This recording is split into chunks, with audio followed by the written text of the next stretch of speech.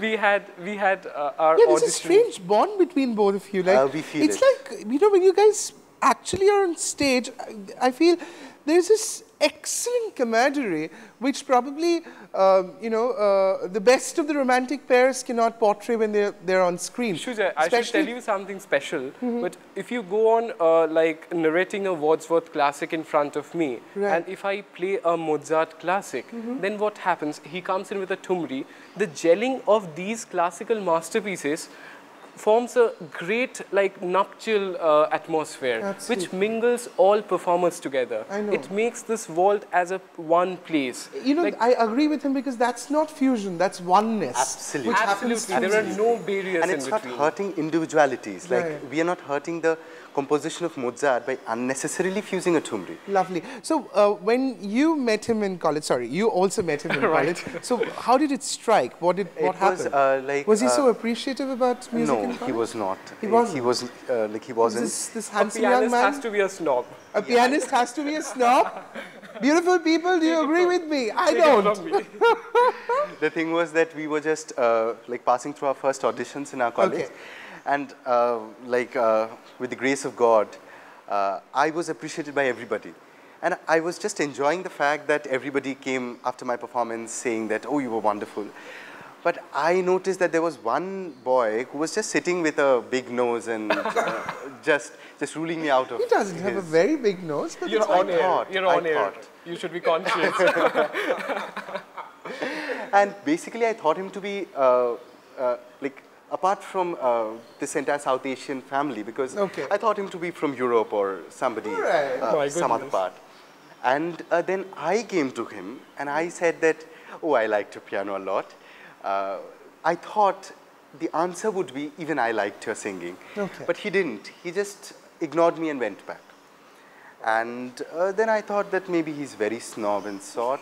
It's okay, it's okay. For you. In this context, I would really like to tell you something. I'm really proud to be an Asian.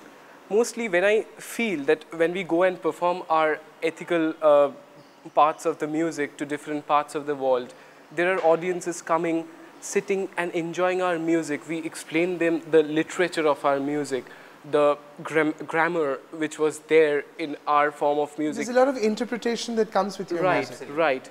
And there we realize where lies our speciality. And where, I'll just cut you short. Asian does not mean to us a geographical boundary in the world. It's a part in our heart, no, which what a European I'm also has. Very inquisitive, and I'm sure my beautiful people also wants to know is, so this was not there, this bond was not there. So when did it happen? It just came because when I was selected as a vocalist and he was selected as a pianist. Was this a competition? It was basically a musical quota, through which we came into this huge like institution, St. Xavier's.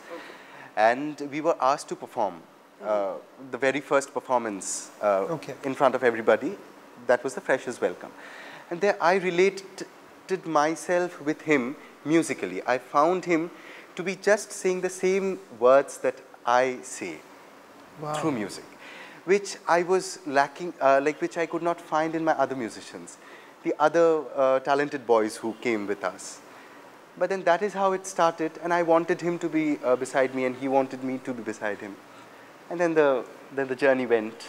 Mostly a musician's life is really different from others. It has to be extremely comfortable first, musically comfortable.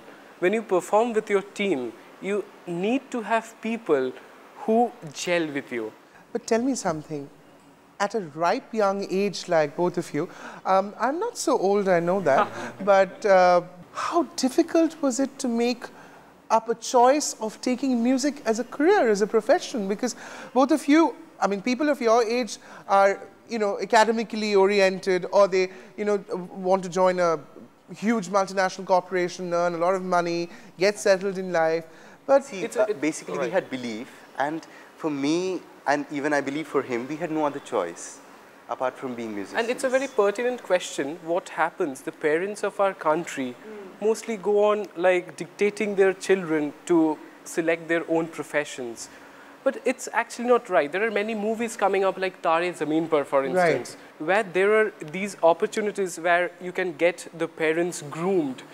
a parental grooming is a much more like sensitive issue than that of a child's grooming. I can't but agree with you. Yes, it is very important because there is also another factor working here. It's your peer group and the immediate society that you belong to. Absolutely. Because your friends, immediate friends, your college friends, your people that you hang out with will obviously ask you a question. What the hell are you doing? Are you just making music? No, they did. That's supposed They to be. They did? They did. Okay, so have you faced situations like that? Yeah, like the other people, they always had a question. That So there what are was we a doing? hindrance. Absolutely. Yes. There We was were a phase found- of time when we were not believed, and then came places when we were really being believed by And people. so honored. I like. Do you touch remember your first public concert?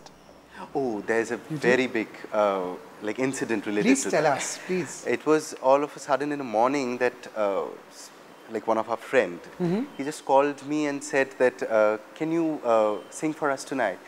I said, yes, where? So he said in Jamshedpur. Okay. We know it's far from Jamshedpur Calcutta. is the famous steel city in India. Absolutely. Yeah. So I said that today in the morning I don't have a ticket. So he just said that come and I'll just arrange. And you know, we were freshers. Leaving the town for a concert was like a big Joe party for us. No, I know, Absolutely. of course, And- yeah. And we are being paid for that. I mean, it was... We couldn't believe that people can spare money on us. And then I just came to him and we packed our like bags and we went to the station, and unfortunately we missed the train. My God, you missed the train. Yes, we missed the train, and it was thanks to the station master. He found us like rehearsing on the station, and he was so motivated. Can you believe this? Two young boys rehearsing on the stage. With loads of luggage, of With course. loads of practice. and without a ticket and a train. And we had nothing to do, and we had no trains, like no connecting know. trains. And even we shared a mobile in those days because we didn't have our individual mobiles. We didn't afford. And then it was the station master who accommodated us in his room and made special arrangements in a train which usually does not stop in Jamshedpur. And he made that arrangement and said that I believe that you... I think there's a magical enchantment about both of you. It's Even I mostly think so. divine, you know. It's a superpower playing behind all of our lives. This world is really a So stage. what happened? You reached Jamshedpur finally. Like, finally we reached there. And you did your concert. We did our concert, and we were asked to stay in a very luxurious hotel. Okay. And then with so much of money, and the world was just ours. Is this what happened in Jamshedpur? Absolutely. My goodness. So your first public concert was without a ticket. without a ticket. But beautiful people, I'm telling you, there's going to be more musical interludes with this lovely boys here. Boys are usually not lovely, but these two boys are lovely. And when we come back, we will only have more magical moments with Chatterly on Chatterly. Mwah.